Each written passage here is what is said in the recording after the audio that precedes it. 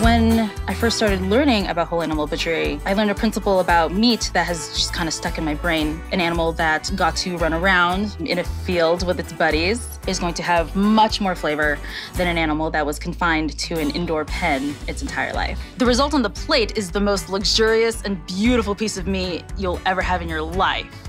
I'm Kristina Glinoga. I am a whole animal butcher in Seattle, Washington, working exclusively with nice animals from the Pacific Northwest. It's not super common that I find another woman of color, or even any other women, doing whole animal butchery or working with small farms because it's so unexpected as a butcher. I used to really dislike getting attention, and I used to shy away from the camera, but I don't really anymore because representation matters, and I think it's really important for people to see that anybody can do this stuff. Like, if I can do this stuff, you can do it. I'm in a really good position as far as being in Seattle, in a city like Seattle, that people are much more accepting to the idea of a woman of color doing butchery. I don't think I would get that kind of reception everywhere. The way that I like to do my butchery is starting with a piece of meat that you can identify as having been an animal. When you're working on pork, it's a pig that has its head and its feet still on it with the ears and the tail.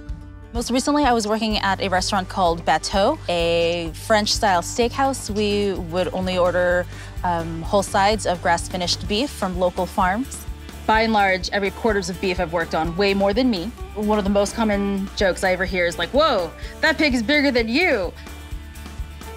Meat expresses terroir the same way that wine does. You can tell how the animal was raised. You can tell if it got to run around outside. Some people with really good palates can even tell what kind of grass, whether it was alfalfa or triticale. All of these nuances and variations come together in a piece of meat is a little bit more complicated and a little more nuanced than people kind of expect. And that's why it's really important to have a really good butcher that you can turn to, help guide you the same way like a sommelier would help you pick out a nice wine to go with your pork chop.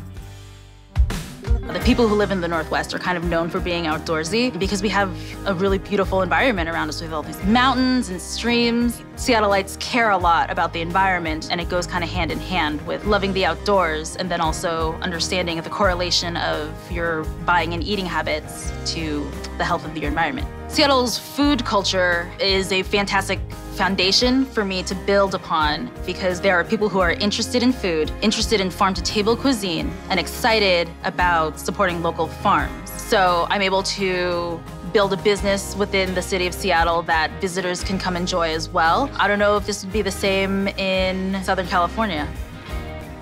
I love that through whole animal butchery, I am able to find farmers that I trust and who care for their animals the same way that I do and make sure that they live happy and healthy lives, farm in a sustainable way that I can feel comfortable for the future as far as making sure that our land isn't degraded and grow appropriate crops for this region. The meat then that is produced by a sustainable, humane system, it is the best meat and you get to feel good about where it came from. First taste. That's the skin on that. It's so good. I love that Seattle, even though it's big, it still feels like a neighborhood. I love that there's a sense of community. Hopefully you'll come to Seattle tons of times because our food scene is really wonderful and hospitable and really provides a really easy avenue to delicious food that was grown just a stone's throw away.